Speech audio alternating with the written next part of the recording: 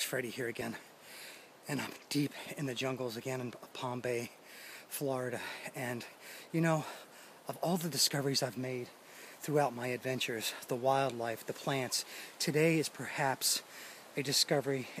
It's perhaps the rarest discovery that I've found so far. And if you stop and you think of all the wild creatures that are in this jungle, and when they do things like, for example, go to the bathroom, how do they maintain their dignity? How do they maintain their hygiene without getting sick? So I'm walking through the jungle and I came across this extremely rare find and a rare plant.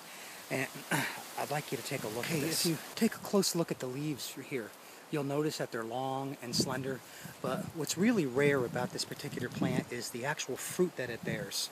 So first of all, let me give you the scientific name. The scientific name for this plant is known as the Procto, Poopus, Pulpus. And let's take a look at the fruit.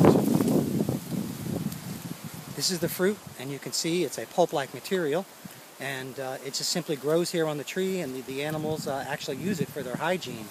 And again, the name is Procto, Poopus, Pulpus, which simply translates to excrement, rear end, wiper. I will say, of all my adventures, this is perhaps a charming discovery.